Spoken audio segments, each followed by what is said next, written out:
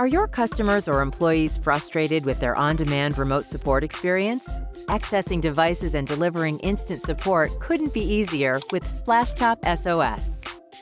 To connect to a client computer, you will first need to download the Splashtop Business app if you don't already have it installed. To install the Business app on Windows or Mac, navigate to splashtop.com/app and download and install the file. On iOS devices, use the App Store to search for Splashtop Business to download the app.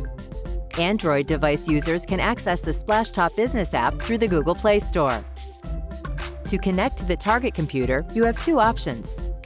Send your remote user to sos.splashtop.com to run the file and give you the 9-digit session code, or generate a message with the link that you can send to your client.